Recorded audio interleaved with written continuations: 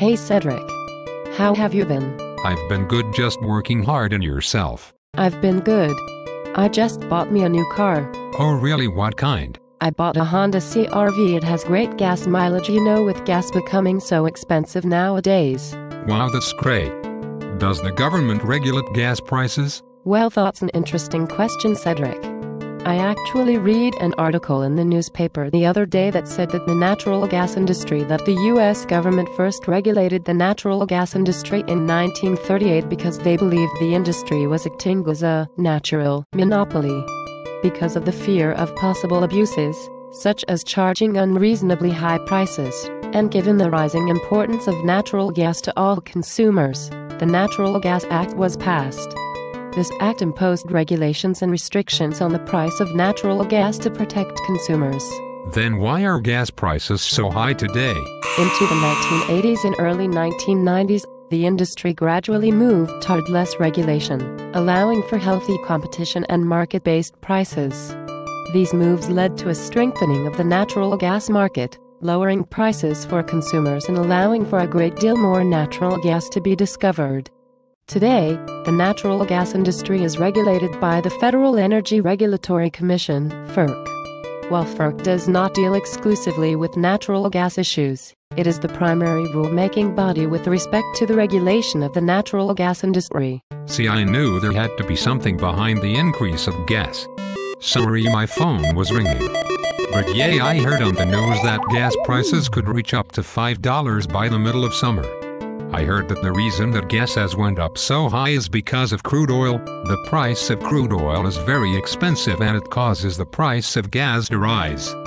The demand for gas has recently went down because the prices have went up. It only means that we have a higher supply of gas not being used. I was on the New York Times web and I saw that because of recent mergers, the 5 largest oil companies operating in the United States now control 61% of the domestic retail gasoline market, 47% of the domestic oil refinery market, and 41% of domestic oil exploration and production.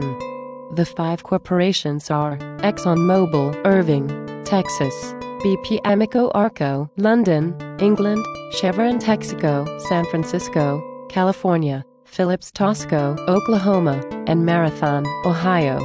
So competition really doesn't exist. These 5 corporations enjoy their largest market share at the retail end of their vertically integrated monopoly. All 5 own thousands of retail gas stations across the country, bearing their name and serving nothing but their own products. As a result of these recent mergers, the 5 corporations now control 61% of the retail market, an increase by 1/3 prior to the mergers and acquisitions. So there is no need to advertise because everyone knows that in order to be mobile they need natural gas. Oil companies set prices based on the state of the economy. The price varies because of 5 reasons. Number 1 is refiner problems, meaning that people are driving more during refinery periods. Refinery periods are when the company is building a new addition to the company. Reason number 2 is speculation. Investors are afraid of increased crude costs. Number 3 is crude oil prices. Crude oil prices made up 44% of the cost of a gallon of gas. Prices set by supply and demand. The 4th reason is the sellers. If retail gas prices change, refiners see the profit or loss. Independent owners set their own prices. The last reason is taxes. Federal and state tax made up 27% of regular gas cost, 18.4 cents/gallon, plus state and local taxes.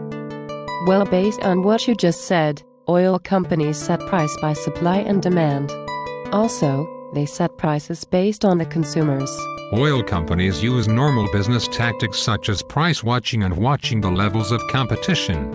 The only unusual tactic would be the fact that oil companies are exporting more oil to foreign countries.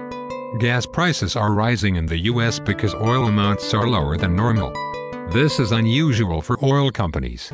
Wow, how time flies, but I got to go, so we'll talk later. Oh, okay, it was nice talking to you.